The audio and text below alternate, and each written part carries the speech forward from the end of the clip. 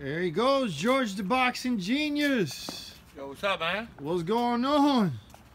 We're here trying to do some grilling over here for my daughter's little get together, you know? Happy the New Year celebration, the festivities? Yeah, man. She's gonna have some festivities going up at her house, and did some pork shoulders on the grill here, so you know. So finishing off 2017, 2018's coming in. So, what was your final preview or your thoughts and feedback for how we finished boxing in 2017? It was pretty exciting, or what? Some parts were exciting. Some were just fucked up, you know. Some were lousy, you know. There was some good fights in there, you know. I mean, you had the Canelo, the Triple G, the Lomachenko. Just recently with my man here, what's his name? Damn it. The Lomachenko with this Rigondeaux. Rigondeaux beat the shit out of Rigondeaux, you know, and you know, whipped his ass. And so this year, this far, the Boxing Genius, what was your most exciting fight, would you say?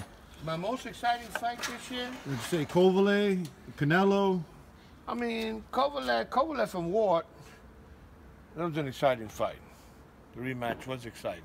The Thurman and Garcia? Thurman and Garcia. Was that a good fight, you think? That sucked, you know, Thurman, you know, because Garcia, first of all, don't belong there, you know. That's my opinion, you know.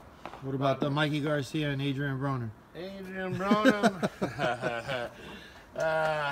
Mikey Garcia, Adrian Broner belong no fucking way. He don't even belong in boxing to me. He's good, man. AB's good. Why repeat? You keep saying Adrian Broner.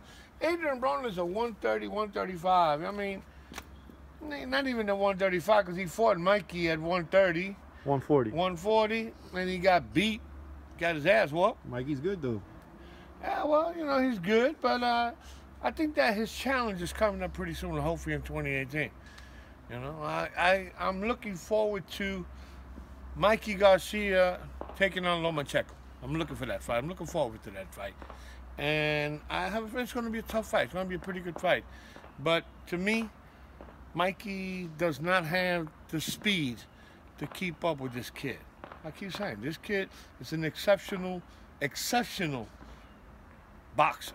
You have not seen a boxer of that caliber, that nature come through boxing in a long fucking time.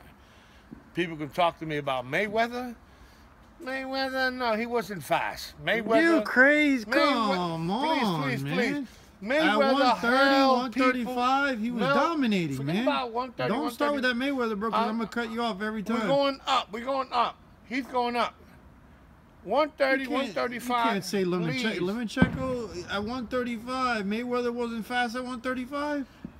As fast as this kid? No. Hell yeah. No. Come on, man. I say to people, I've been around from the old school.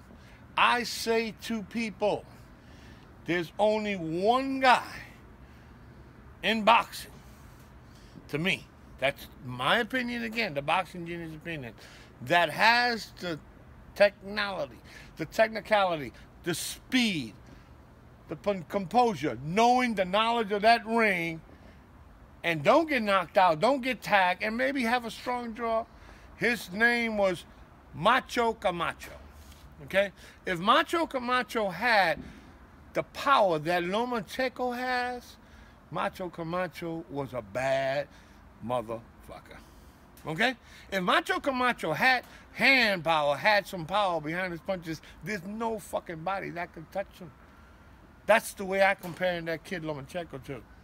And eventually, the greatest, which they already did, Muhammad Ali. Okay? It's the smartness he has in that ring. That dude, before you throw a punch, you already know you're throwing, he smacked you in your face.